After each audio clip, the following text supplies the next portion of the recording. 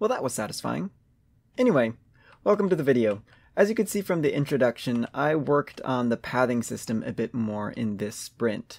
If you remember correctly from last video, I did have a pathing system that let me just paint and get the paths right out there, but it didn't really work for doing something like I showed in the introduction. I couldn't just freely paint and it automatically updates to properly demonstrate how the path should look with exactly what I've given it. It was kind of finicky, it didn't like most of the shapes I've got right here that I'm walking over, and so I'm very happy with what I have now.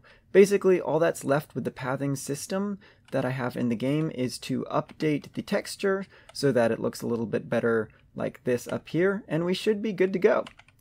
So yeah, that's a lot of stuff. Been really productive this sprint. Yeah, pause.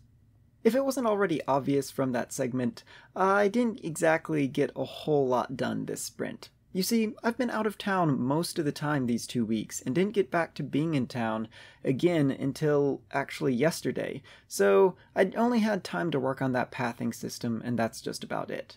But this video isn't over just yet, because I wanted to talk about what I plan for the rest of this year. It's hard to believe, but we're already almost halfway through this year, and I do actually have a goal that I'm trying to get to by the end of it. I started at the beginning of the year, and I want to have something actually presentable by the end. So what exactly is it that I'm trying to achieve at the end of this year? To put it probably too simply, I want a playable. And what I mean by playable is something that demonstrates the core mechanics or the basic functionality that will go into the final product of this video game. Now, I do want to clarify, if you are a game developer yourself, and if you're just starting out, you may have noticed that throughout this entire dev series, the past 10 episodes thus far, I haven't really talked about what's going to make this game a whole lot of fun.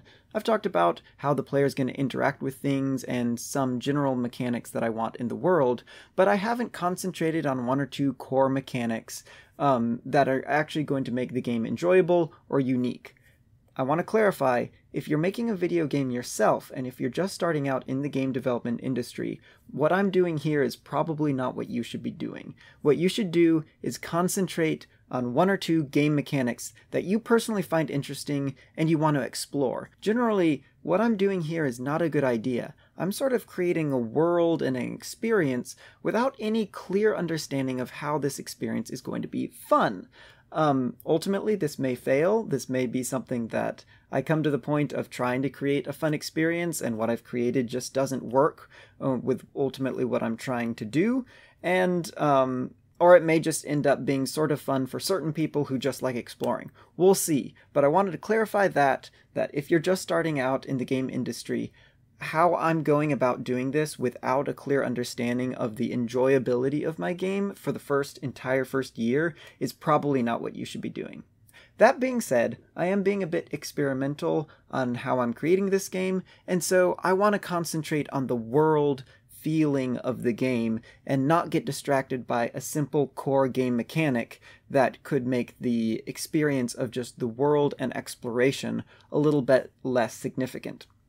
So what is it exactly that I want to get done this year to get that playable? So in the back of my head, I have this image of, at the end of the year, being able to walk around inside this village, talk to characters, collect maybe quests, go out into the surrounding forest a little bit, view, explore, and experience and interact with the world, collecting items and using items.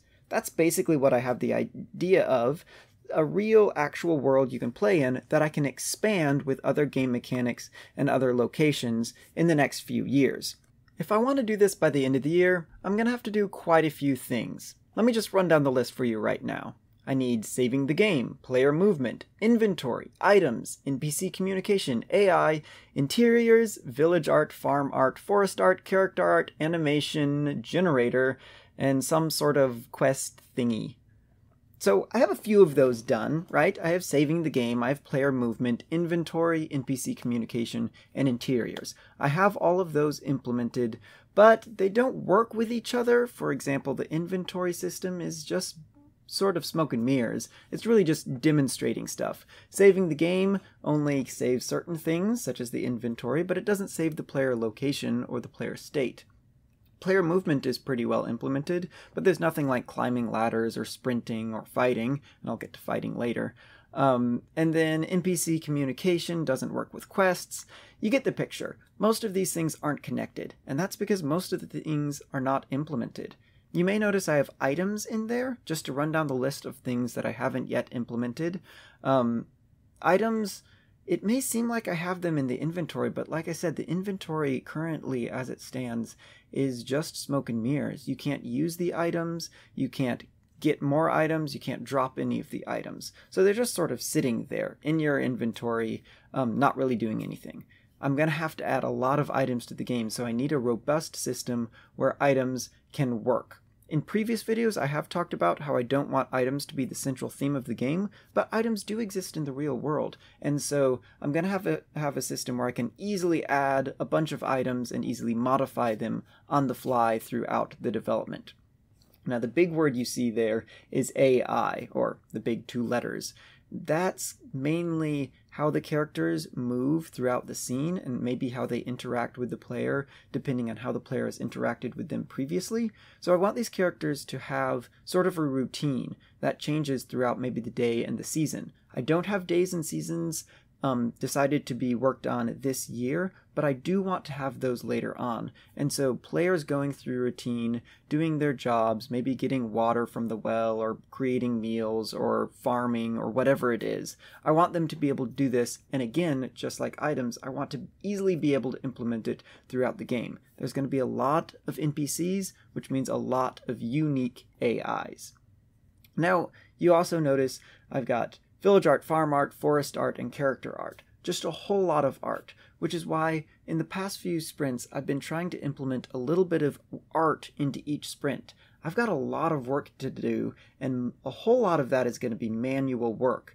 And so I want to just be able to create these as I'm working on the functionality of the game. Now, that character art. There's going to be a lot of characters, and all the characters have animations, and all those animations have unique frames. I want the characters to have tons of frames, and because all of these NPCs are going to be walking around and doing things, all of those doing things requires a bunch of frames to be hand-drawn by me. I want to find out, with this animation generator idea, if they don't have to be hand-drawn by me, or if I can just auto-generate all of the animations I need by just drawing a few frames or a few images of each character or NPC that I paint.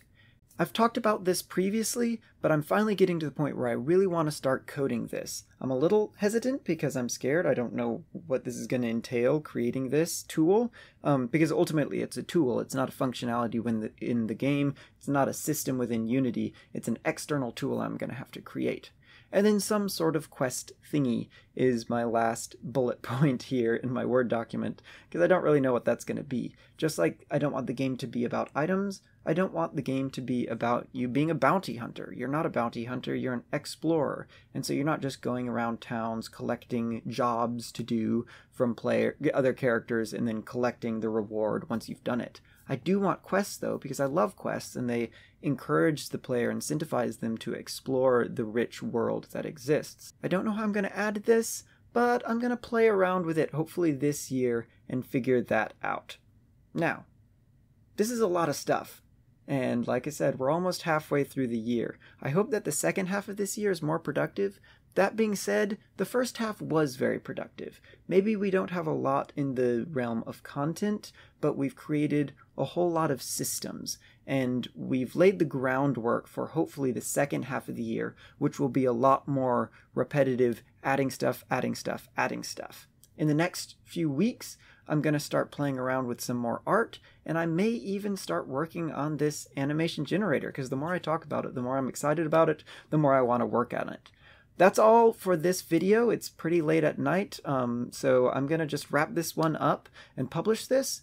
But in the next few sprints, I'm really excited to see what different features we can add, and I will see you in the next video. Thank you.